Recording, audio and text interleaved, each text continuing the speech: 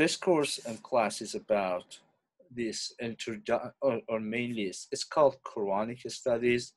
It looks and discusses uh, the holy book of Muslims, which is called in Arabic language Quran. But uh, when we write it in English, we say Quran. So the correct form of writing it in our English transcribing is Quran. But for some reasons, Quran, we do have it as Quran in our course. But if you look at the correct transliteration, it is Quran, Quran. So, so what is the Quran? So that's the question, probably. As mentioned, Quran is the sacred book of Islamic religion. It's a book that Muslims believe that it was revealed to Muhammad, their prophet, in around 7th centuries, like 648. No, I mean 610. So when Muhammad was prophet, or was, according to Islamic sources, chose to be prophet by God, there were messages coming through from God through Gabriel, an angel, to him, and bringing him the message of God during the course of 23 years. And after those 23 years, Muslim had a collection of revelation, which later called Quran or Quran in their language, in Arabic language. So those messages that Muhammad received during his prophecy uh, include many different topics. It's from ethics, moral, inviting people to monotheism, uh, warning them, avoiding them from doing bad deeds, or inviting them to do good. So, and then letting them know about the purpose of life based on what God tells him, and more importantly, the relation between human and God, and also the future of human. I mean, the life after death, which includes the most important part of many religions. So basically, Quran included a divine message, which was common among all divine religions, whether it's discussion about God, the origin, which is God, it's discussion about creation, or who is creator, it's discussion about the attributes of God. So when it talks about God, it needs to tell the reader who that God is, or what are the qualities of God. So this is another discussion. Plus that, it talks about human, his life, purpose of life, making a society, how to live in a society, what's the relationship between you and other people, what's the relationship between you and animals, what's the relationship between you and nature, and whatever else. And plus this, as I mentioned before, you have the idea of future. And so what happens after death? If is there any life after death? What happens to your death? How you will be dealt, or what will you be encountered after this life? So what is hereafter at all? Or even more questions, how you will be resurrected? Is this your, do you start your new life after this with this physical body? Or no, it's not at all. you will have a new shape, a new body, new metaphysical body. Okay, Quran, when this book, when talks about God, uh, talks about Him telling you or the reader that this God is God of the two world, meaning to say that the world of visible or visible world or invisible world, or according to philosophical language, the word of material, with the word of physics, the word of metaphysics, and what all those things. So, as I mentioned, the question was that whether when you are going to have a life after this life, how do you transform from this being, which is a physical being, material being, corporeal being, to an uncorporeal being? In Islamic language, these two words, the word that we are here inside it, is called alam al-shahada, the word, the visible and seen word. And the other word is also called alam al-ghaib, which means the invisible, the unseen, the spiritual, the metaphysical world. So that was a question, and then it was sort of answered in this scripture. How do you, face the other world? How you will appear there? Is it logical to say that when you go to that world again, you have the same body? And then the question is that how come do you go there, well, while it's on the word of unseen or the word of a spiritual? What will you do with your physical body there? Why do you need this body? Because imagine if everything else than you has another shape or a spiritual shape, then why you need this body? So all those questions, I was trying to say that are discussed in Quran. And again, later on in Islamic history and in the history of Islamic thought, many people discussed it, and there were many schools of thought explaining all those questions. So not all of them the same.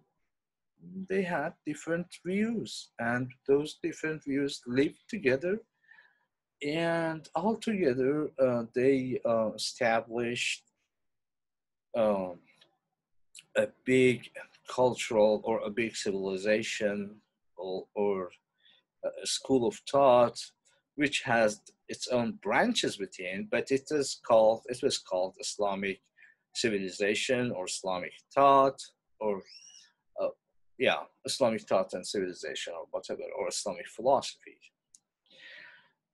Uh, Now, when we talk about Quran in the way that we say that, okay, this book is sacred, that the reason for sacredness of the Quran is that it was revealed by God, and revelation by God means that it has an origin which comes from the divine sources. Whatever comes from the divine sources, whatever which is not material, not physical, not from the word that we see it, in the language of religion is sort of called sacred. So the sacredness is again, uh, um, the reason for sacredness of the book is that, okay, it comes from the divine source. Uh, and that makes it holy for Muslim. So making it holy, then there are consequences. When in the Islamic civilization, Muslims try to talk or to discuss about any issues, any subjects, whether it is about a personal, about the creation, about God, about the human relationships, about the community, about the faith, whatever. They had to refer back to Quran, saying, finding any sort of any sort of idea that was discussed in Quran, even two words. Imagine if they are during the Islamic civilization, if they were going to talk or to decide about, okay, how to do very tiny, special, small thing, they had or they needed to go back and find if there is a view on that thing in the Quran or not. And then the problem is, some people were coming to saying that, okay, the way Quran suggests us to do this is such and such, but there were other people that saying that, no, you're wrong, or we think that, no, maybe there is another option for that, and doing that, such X things could be done in another way. So because of all those disagreements, or different understanding and interpretation of the Quran, you will have different schools of thought in Islamic civilization, like what you had in among the other religions. I mean, you have, like in Christianity, you have Catholicism, you have Protestantism, you have Orthodoxism or Orthodox Christianity, and then Orthodoxism or Orthodox has different branches. So same goes on with the uh, Islamic revelation and civilization after that. But our discussion as well will cover um, kind of comparative studies with the other religion, Quran with Bible and Old Testament. But mainly why? The question is why? Why when we discuss about Quran, we need to discuss also about the Bible? Why do we need to discuss about Christianity, Judaism, probably Zoroastrianism and other religions? The point is that the place Quran was revealed to Muhammad, uh, Mecca, the city within the Arabia in the 7th century. So the city itself had very special history that I hope at some point, I go back and talk a little bit about that city. But the point is that they were grouped, different tribes, Christians, idol worshippers, Jews, many other kind of very different kinds of people and beliefs. So as a new revelation, Quran talks to different tribes, to different peoples. You see? So the point is that sometimes Quran talks about Christianity and about Judaism as a religion, but sometimes it talks about Jewish people and Jewish tribes within that geography and that specific time, and also talks about Christian people that they were living in that area. Okay, so one needs to distinguish between discussion of Quran about Christianity and discussion of Quran about Christian people or Christian tribes that they were living around Muhammad by the time of revelation. So that's why we also cover those discussions in our class, hopefully. Um, yeah. So I mentioned the whatness of Quran. yeah. And again, when we talk about revelation, I mean, we say that, okay, God sent his message to Muhammad as his prophet. Then the question is that how, technically, uh, how, how it happened. The point is that, according to Islamic sources, and also according to Quran itself, it says that the Gabriel, the angel, which is no, I guess this Gabriel for any religion, he is the uh, carrier of the message of God to the prophets. Okay, so at the same again, uh, he brings the message to Muhammad. The point is that Muhammad, living in a tribe that most of them or majority were idol worshippers, and then he is not following these rules. For this end, and for that reason, he goes for seclusion. He goes for, you know, to have his own kind of seclusion and prayers. He goes to a mountain nearby the city of Mecca, and then there is a cave. He goes there. He prays there. And in one of those prayers, that the message comes to him. Gabriel comes, and he doesn't know what is happening. Who is this guy? What he says, and uh, uh, very first sentence that Gabriel talks to him is that read. No, اقرأ in Arabic, and says read. And then Muhammad says that what should I read? I don't know. I'm sort of, I don't know how to read. And then he says that اقرأ in Arabic, read. اقرأ باسم ربك الذي خلق. Read in the name of the God who created you. And then probably he repeats, and then a sort of revelation comes to Muhammad at that very first moment in 610, and that's the beginning of many other revelations that comes in 23 years to him from God. Sometimes it comes like a chapter, sometimes it comes like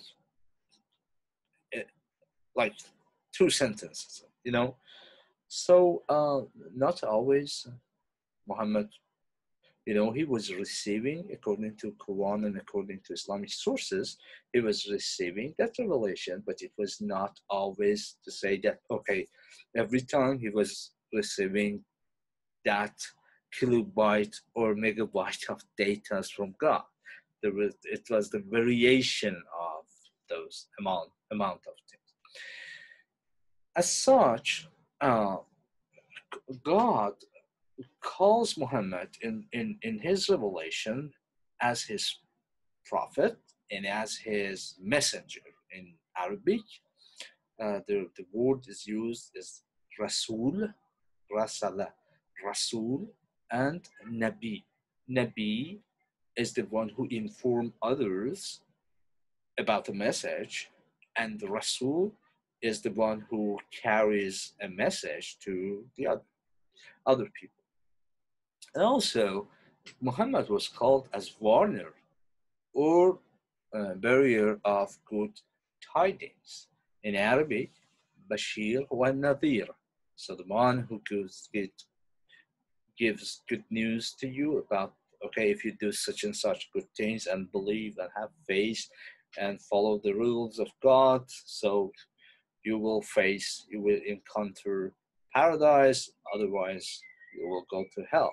So that's another uh, another that was those two words also were other kind of attribution that God gives to Muhammad, but at the same time, the book itself, the Quran, explains itself as the book of guidance, hidayah in Arabic, and also the book of remembrance, zikr. it reminds you of God. So that's why also Quran calls itself as zikr, or the book of remembrance, or and also guidance. So um, these are very briefly. Um, I was I was trying to explain how Quran was revealed to Muhammad, but don't forget it was 23 years from 610 to 623. Again, it's I'm sorry, 610 again here to 632. Okay. Um, and then a form of the Quran. Um, Statistically, the Quran includes what in Arabic they call it surah. Let us translate it to chapters. So there is originally 114 chapters in the Quran. Those 114 chapters not are equally divided. Some of them they are 2 lines or 3 lines, and some of them are like 50 pages. So, and then you may ask, okay, are they divided by a subject? I say no.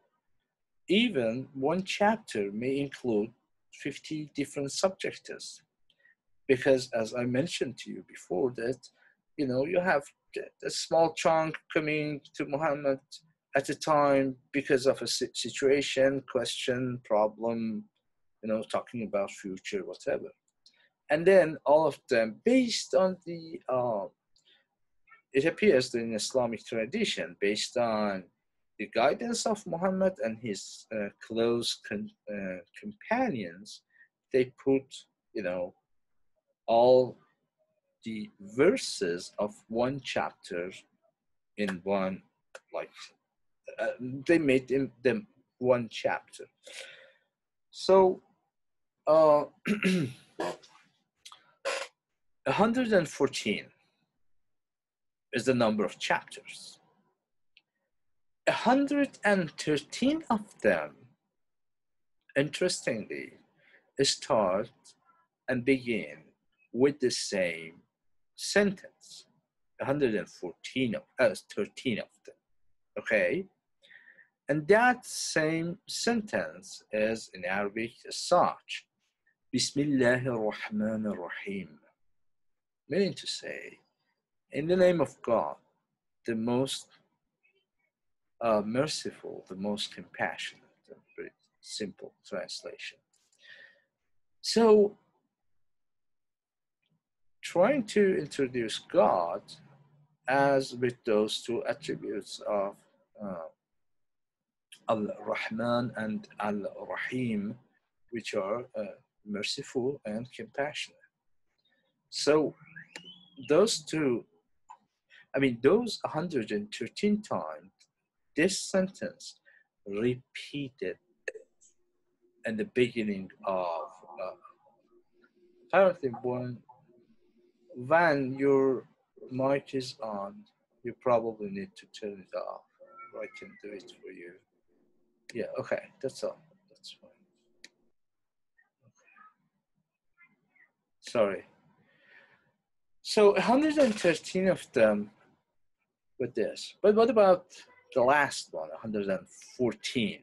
Why it doesn't include in the name of God, the most merciful, the most compassionate?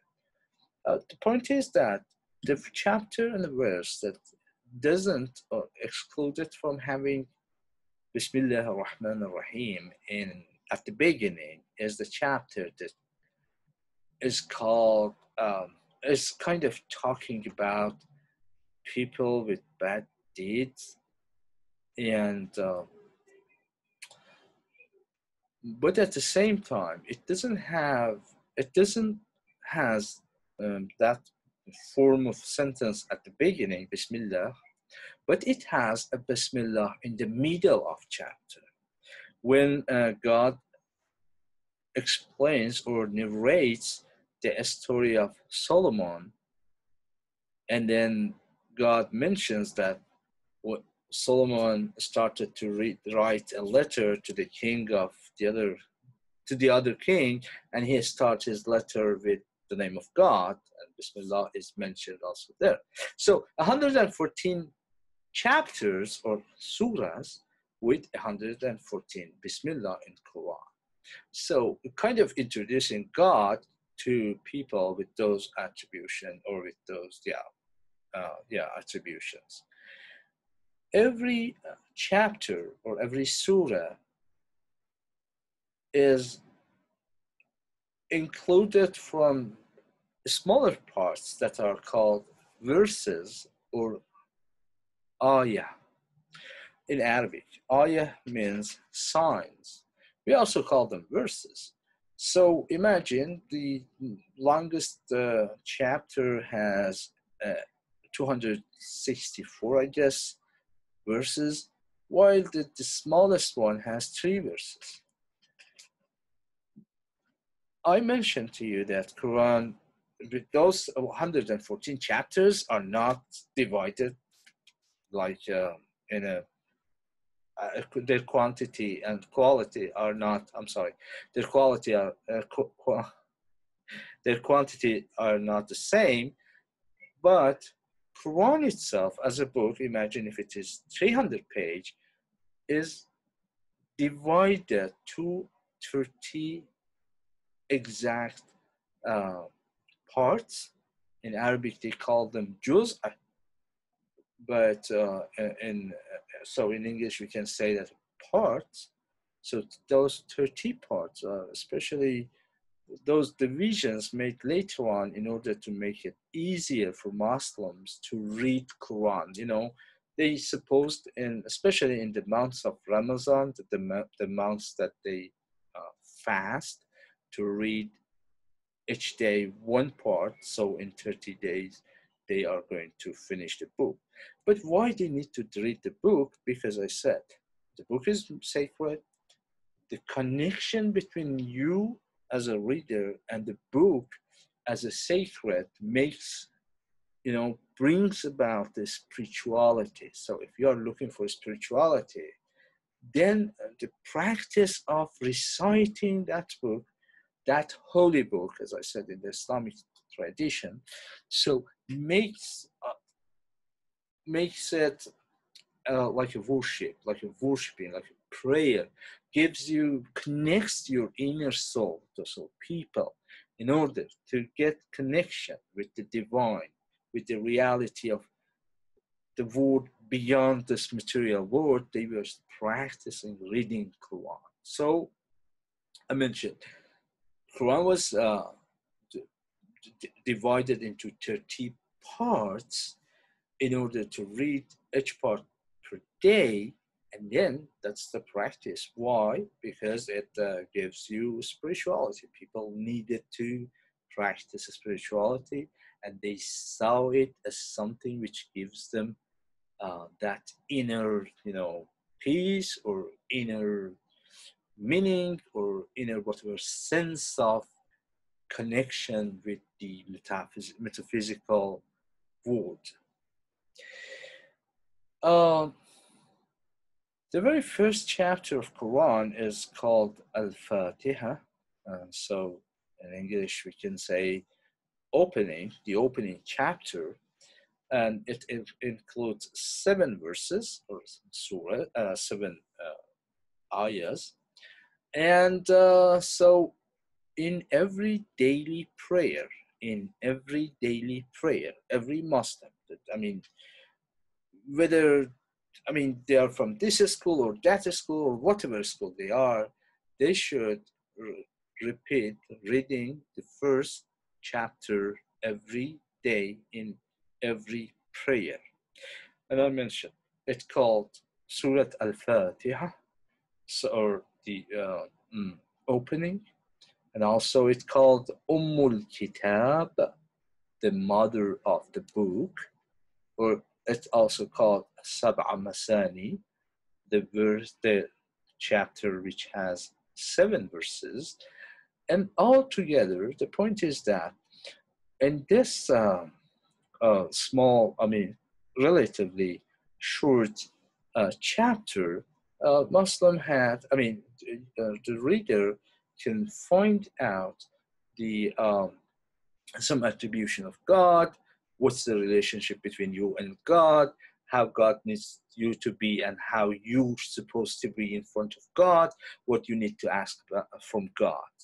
Okay, so for that reason, I am trying, hopefully, to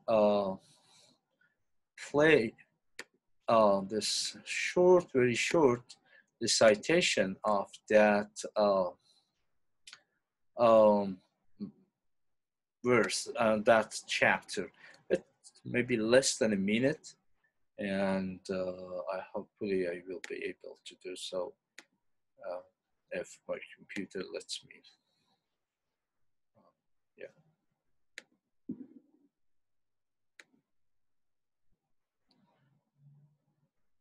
So you will hear the sound of reciting the first chapter of Quran, and it gives you a sense that how much Muslims were dealing with the book of their sacred book, yeah, and then how it was repeated every day, and how they tried to put it in a sort of art singing, and they when something was important for Muslim, they tried to put it in a way that you know it's like an art, like they approach it as something of aesthetic beauty, something like that.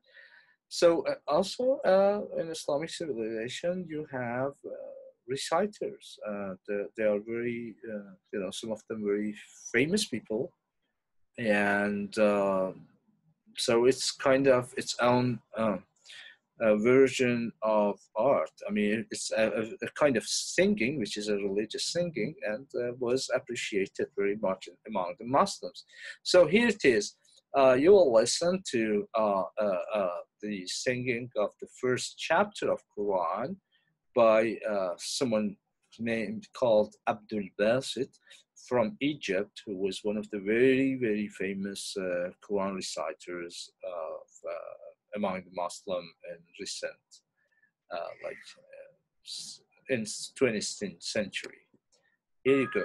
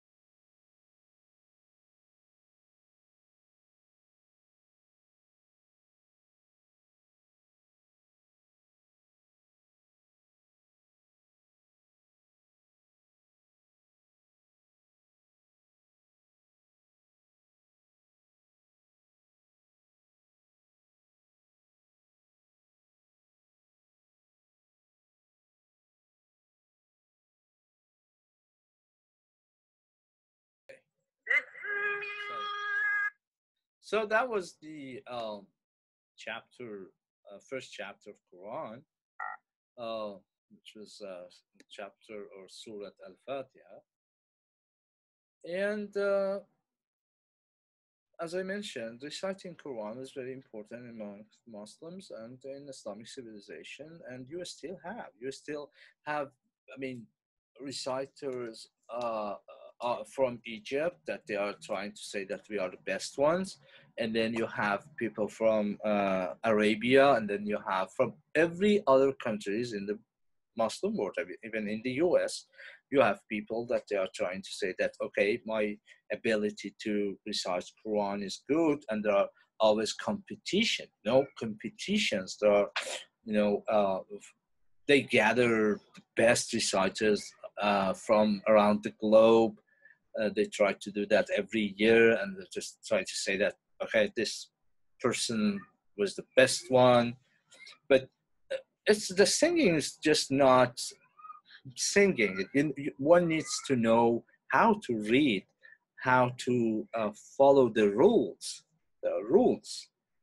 Uh, there are rules, how to pronounce, and how to sing. So it's in a way it's a kind of its own version of reading of singing Quran or uh, religious text. This is pretty much in other religions as well. But in Christianity, for instance, in Catholicism, you see that you have those musical instruments. While in Islamic tradition, you do not have those, for instance, keyboards, but you just have this kind of singing, uh, especially when dealing with Quran. But in other instances, you have other, musical instruments. But here, dealing with Quran is just, okay, a way of singing, and then following the rules of singing, following the rules of correct singing. Then those, in those competitions, the winner is the one who, first of all, follows the rules and has the best, ability to recite the most beautiful way of reciting Quran. Okay, now Quran, God as well. I said that Muhammad was called as Rasul, Nabi, Messenger, Prophet, whatever. But and Quran was called as Book of Guidance, Book of Remembrance, Book of whatever. Even sometimes it's called as light, as a light which comes to you. Okay, and this is common in religious, culture. On the other hand, God Himself calls Himself sometimes in singular, like I, but it doesn't repeat too much. In Judaism, I don't know if you have heard about it. I am who I am. Okay, uh, the same story when God narrates the same story of Himself with Moses in the Quran. He says that قَالَ إِنِّي أَنَا اللَّهُ. Tell them that I am God. That's the only I am, I guess. But many times God talks about Himself in this book, and not in singular, but in plural. Like it says, we are the one. Or sometimes or it is the God who did this or that. But many times as well, we sent you. We did that. We did such and such. So this is the way mostly God in Quran talks about Himself. Okay. Now the other subject to cover very briefly is the language of Quran, which is in Arabic they call it Fusha, or let's say it's a classical Arabic.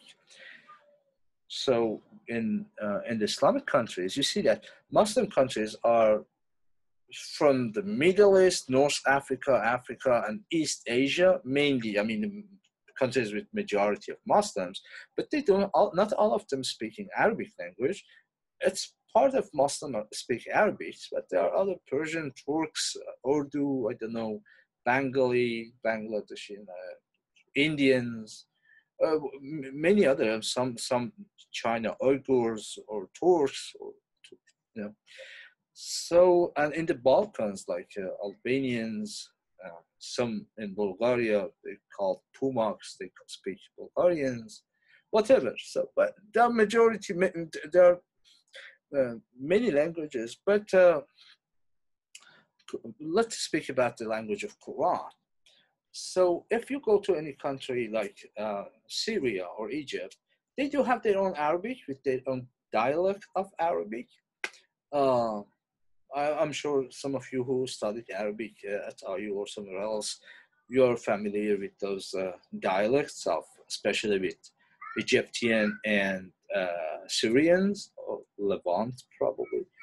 But Quranic Arabic is basically called Fusha in Arabic, and it's a classical Arabic, and it's also assumed to be the language of the tribe of Muhammad, which was the tribe which was called Quraysh, and they were living in Mecca, the city which is the sacred city of Muslim, the place that when Muslim pray, they face toward that city, and in that city toward a small kind of mosque or building which is called Kaaba, which is called House of God. So mostly the language is kind of that tribal language, but at the same time, uh, it uses some rare foreign languages. I'm sorry, foreign words, but those are not too much. Uh, I mentioned last time, uh, like from Persian, it uses, I guess, um, the word for paradise, firdaus, and especially it has some, between Arabic and Hebrew languages, there are some similarities. Very simple. Say Hebrew is the language of Jewish people. So in Hebrew, in Hebrew, you say Shalom Aleichem, but in Arabic, you say Salamun Alaikum. So also, for instance, Yaum in Arabic you say Yaum, but in Hebrew you say Yum. So there are many similarities, but anyway, so Quran borrows some of those words, but usually it has its own language, which is like al-lugha al-fusha, or the classical Arabic language. Uh, mm, yes, one of the important point about the language of Quran is that Muslims believe that their miracle is not that the prophet trying to uh, heal ill person or trying to do something that other people can't do. However, there are reports that Muhammad did some of those things, but the point is that for Muslims is that Quran itself, the book and its language and the way it speaks is the miracle. For that reason, I mean, God as well in the Quran, God says that we revealed the book, we sent the book, and we protect it. And then God speaks about the languages of Quran, which is kind of trying to attribute it as the best language. And at the same time, I mean, if someone knows Arabic and reads, especially the chapter, the juz, the the last part of the Quran, or say, uh, he sees that the reams and the way the books talks or the Quran talks is special to its own, and so for many reasons, Muslims when they or other Muslims that when they wanted to study Arabic, they were using the Quranic Arabic to teach it in the schools in the tradition. They used to memorize it, And so the language for itself, the Quran, the language of Quran is important in Islamic, and it is still is one of the when they call it what is the miracle of Muhammad as a prophet. The very first thing which is said among the Muslim is that it's his book, Quran. And then I think that I discussed about the content of the Quran. I mean, earlier I mentioned God, human, creation, hereafter, many other. This content, these topics are covered in the Quran. But one of the things that maybe I would like to mention here at this time is that Quran as well talks about this word at and end of the time. I mean, there are certain certain verses very briefly talking about that at the end, those who were suppressed, they will gain the power. Okay, so the matter of justice, that's the matter of justice. Quran talks about this issue, as that other religions as well, they talk about the justice at the end of the time. So um, in Islamic culture, unlike like Judaism or Christianity, Messiah, or Masih, or in Islamic culture, Mahdi, the one who comes at the end of the time, and in order to establish justice in the world and help those poor and oppressed people. And then you have hereafter. But this is another common issue among many religions, which Quran as well talks about it. And it is not Muhammad who returns in the case of Islam. I'm like in Christianity, you have Jesus. Sometimes we believe that Jesus comes back, but in Islamic thought, it is Mahdi, the one who guides, comes back, and then between that Mahdi in Islamic tradition, later tradition, and in the saying of Prophet of Islam, between there's interconnection, or there's connection between that Mahdi and Jesus. So and that's also is another common ideas and Quran with other religions. Doctrine of Quran as a book of as a revealed book, as a book of a religion, as a sacred book. So it comes with the doctrine, the very main, the topic, and then maybe it's at the same time the very main important point of the Quran, but at the same time, it could be, we can call it the difference between Quran and the Bible, for instance, or Quran, Islam and Christianity, let's say, is that Quran calls you and asks you to worship the one God, which is called Allah. Okay. Now, Quran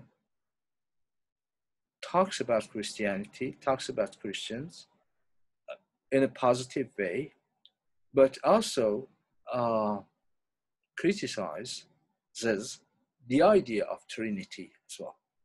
So, in the Quranic sense, God is one and only one, and it has no parts, because in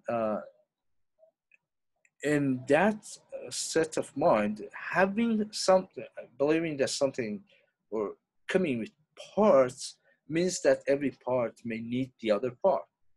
And then that provides the assumption that God is in need. So God, this part of God needs that part of God. Whether we take it literally or symbolically in Christianity, with that idea has been philosophically argued against in the Quran. Why? Jesus is approved as prophet, and Christianity and Christians were approved as people of the book. Oh, you should also know that.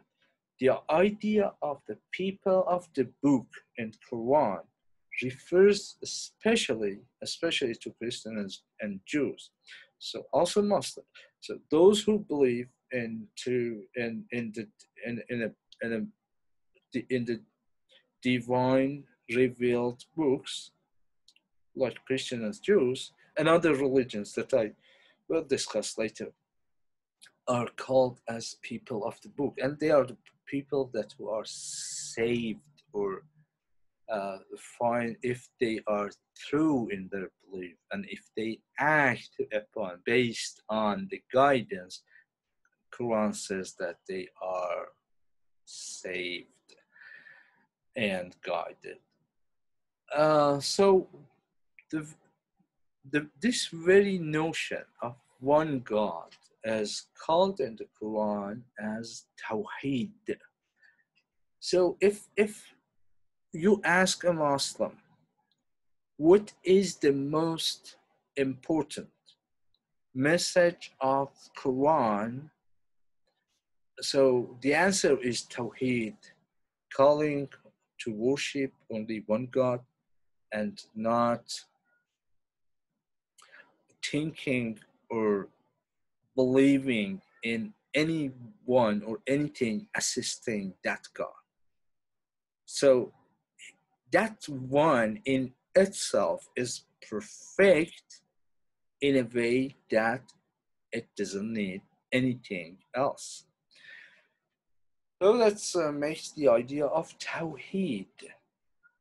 And when Muhammad was asking people or talking to people or trying to uh, uh, inform them about the message of Quran, was telling them, "Qulu la ilaha illallah tuflihu." Say that there is no God but God, and then you will be saved, and you know, you will be saved. So the idea of monotheism in a way that God is one. God doesn't need anything or anyone else. Perfecting itself and absolute perfectness is in that one. Okay. And then, so this is the one. The second doctrine is that Muhammad is his last prophet. So the lastness, okay, he's the seal of prophecy, but prophethood. No other prophet is coming after him. While if he is the last, but the point is that there are prophets before Muhammad, from Adam to him. Quran accept those prophets and says to all who follow that religion that accepting Islam as a religion or accepting Quran as a book of God should be included in accepting and faith in all other prophets prior to Muhammad. So it means Jesus, Moses, up to Adam, because all of them are prophets of God. And then, so having God as one God and Muhammad as the last prophet, then it brings you the way of life and introduces you a way of life. Okay, if you wanted to, if you want a salvation, then do this and don't do that. These are the things to be righteousness, and then avoid injustice. And then I mentioned that justice also as at the end of the time also that the idea of the common between Islam and other religions. So justice is also very important in Quran in different parts, and God as well himself was called as a just God. Okay, and then the other one of the important things about Quran and doctrines is the day of resurrection. In Arabic, it is called Yawmul Hisab. So the day of resurrection and the day that people face with their what they did and then face and encounter the other life after death. And then punishment, paradise, hell, and things like that, which I briefly mentioned early. And then there are many discussions in Islamic civilization that okay, how that next life would looks like. Well, you have your body, your physical body there.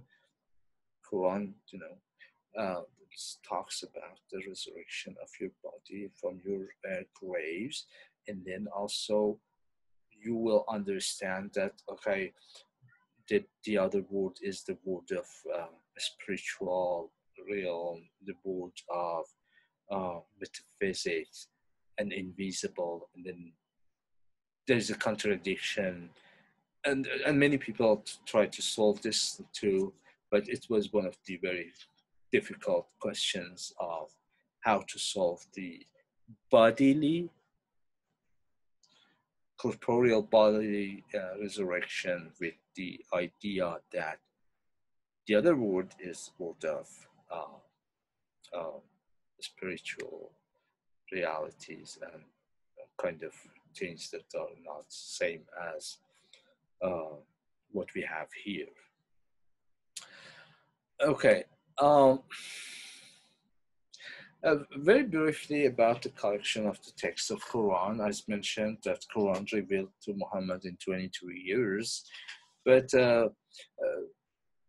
if you studied like the ancient civilizations, you can see that many of those civilizations had their own texts that were transmitted orally between generations and people to people orally. So as well, Quran at the beginning, Muhammad was receiving the text and repeating it to these companions, and among the companions there were a group of people who were memorizing Quran and then narrating to the others. So yes, Muhammad they memorized, but finally it's Quran recorded by secretaries as well, and so as I mentioned, it was collected to surahs, it was collected to chapters, and it was finally after the death of Muhammad, according to Muslims, it was after the final the death of Muhammad that Muslim had it like a book between two covers. Okay, but at the same time, in Western scholarships, there was doubt that, oh, no, Quran was not collected in the early Islam, but it was collected like centuries later. And then some recent scholarships, they were studied some very, very old manuscripts and dated it back to the early period of Islam. So it seems that the Quran was collected early after Muhammad's death. Okay. So as I mentioned, so that the collection of Quran needed because it was oral, and then you need to make that oral in written form. But you need to have those alphabets. You need to improve alphabet to distinguish letter.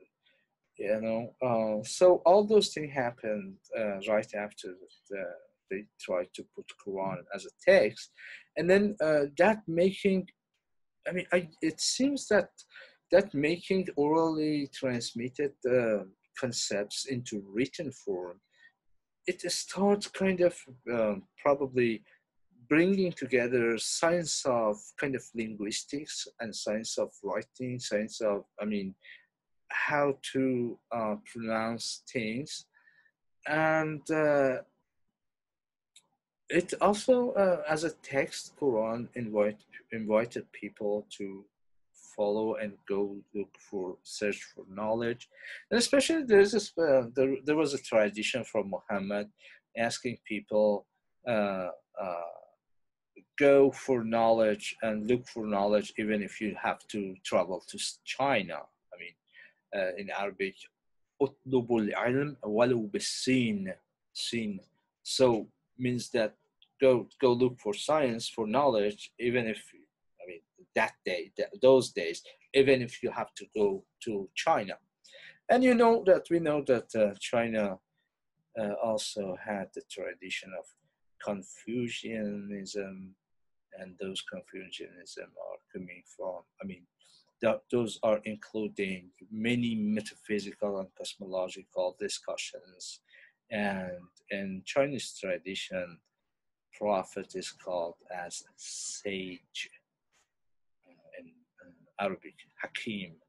So yeah. Anyway, so Muhammad asks people to do that travel. I mean, imagine those days it was far away, but uh, this Quran and saying, it appears that Quran was a beginning of making a civilization, which was covered a very vast area, which was like from the eastern side, from India, and like further than India up to the Portugal, North Spain, that area, you see that it's quite huge uh, area, which is, and nowadays you have some leftovers from Islamic civilization in Spain. If you read the history of Spain, you see that uh, Muslim, Christian, and Jews, they had collaboration in science in Spain, and that's one point that some historians of science mentioned, that the Islamic civilization moved into Europe through Spain. Okay, Muslims were ruling Spain for about 500 years. It is, Spain is North Africa, from Spain to North Africa, North Africa to Spain. So it has a very long, huge discussion in the, history that is discussed among the historians, and those who also are very interested in the transmission of knowledge from Islamic civilization into Europeans. Yeah, there are disagreements about the text, but we are not going to cover it now because we don't have time. And Quran, yes, as I mentioned, I guess you understood that Quran was used in Islamic tradition and civilization, and it's involved. The Muslims' daily life was involved by Quran.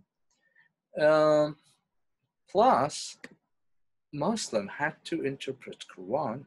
For this reason, they made a lot of Quranic commentaries to Quran, and we will discuss this. We don't have time for this, but it's one of the most important issues that happen in Islamic tradition.